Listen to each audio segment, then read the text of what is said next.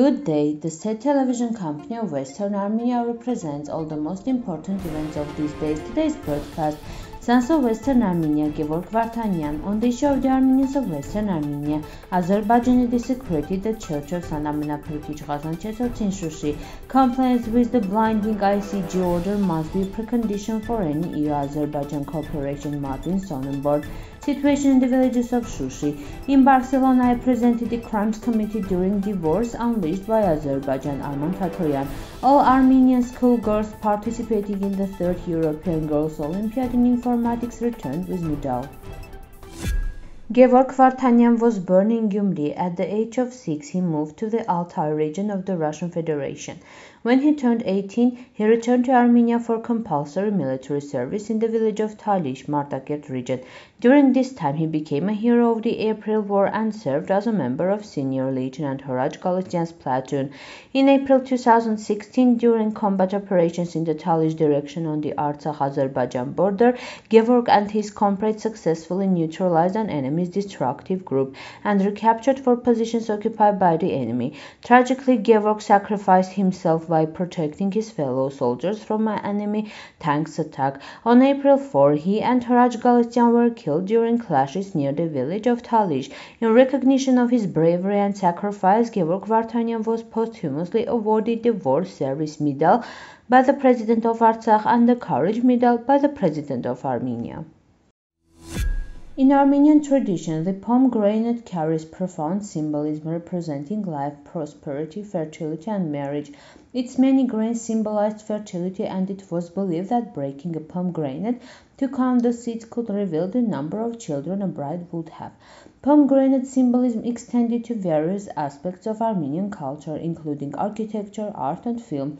While it was once worshipped during the Kingdom of Ararat, its significance evolved with the advent of Christianity. In Christianity, the pomegranate symbolizes Jesus Christ, resurrection, God's grace, the Virgin Mary, and the Church overall. The pomegranate holds a diverse and significant meaning, signifying both the Old Testament's bitterness and the sweetness of the Gospels and salvation in Armenian exegetical literature. Another irrefutable proof of cultural genocide carried out by Azerbaijan at the state level has been reported on social networks by the cultural ombudsman of Haik. We are talking about the Ghazanchetsots church in Shushi. We will touch upon it in more detail in the near future, the organization said. According to German MIP Martin Sonneborn, the situation in Artsakh created by the closure of the Berzo road by Baku is disastrous and unacceptable.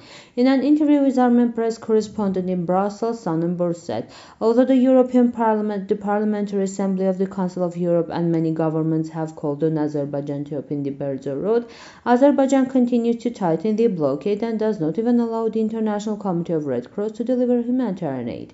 The International Court of Justice, the UN's judicial body, has declared it legally binding that Baku must facilitate the unimpeded movement of goods and people through the Berzo road. The European Parliament has called for sanctions against Baku government officials if they do not comply with the court ruling, while European Council President Charles Michel recently welcomed the Baku authorities' offer to provide humanitarian aid.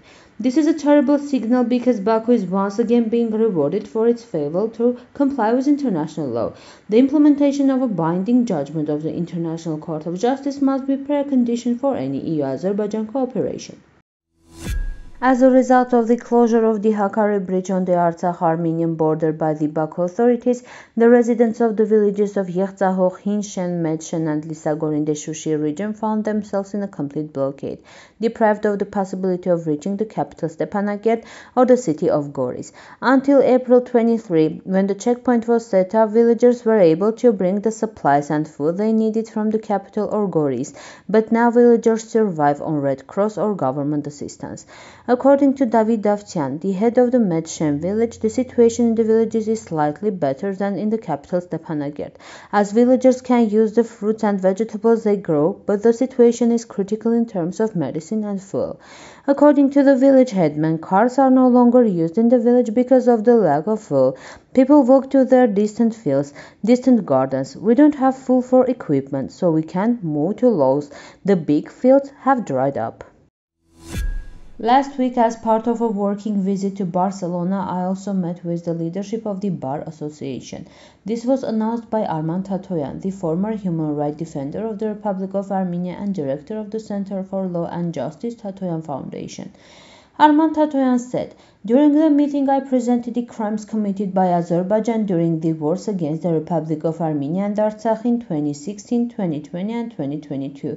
As a result of these crimes, Azerbaijan has occupied the territory of the Republic of Armenia and is blockading 120,000 people. All of this is the result of the Azerbaijani government's policy of Armenian hatred and hostility. The crimes committed are encouraged by the Baku authorities instead of being punished in Azerbaijan.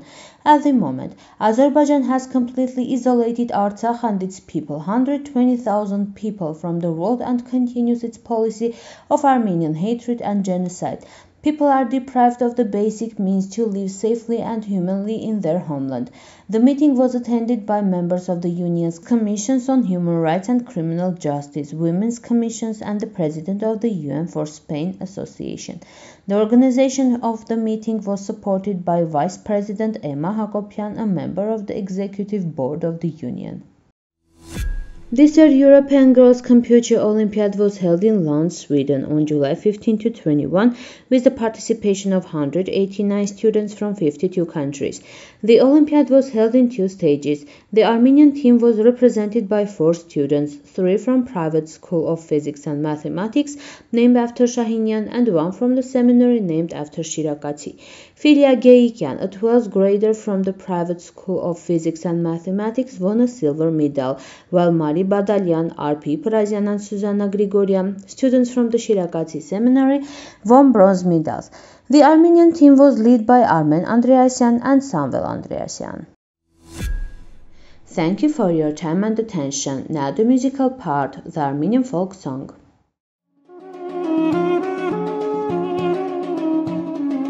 Հնազանդ կարգով շարված, իրենք արյուծի պես խաչ, հնազանդ կարգով շարված, իրենք արյուծի պես խաչ, խմբապետը հման տվեց, գնալ դեպ առաջ, խմբապետը հման տվեց, գնալ դեպ առաջ.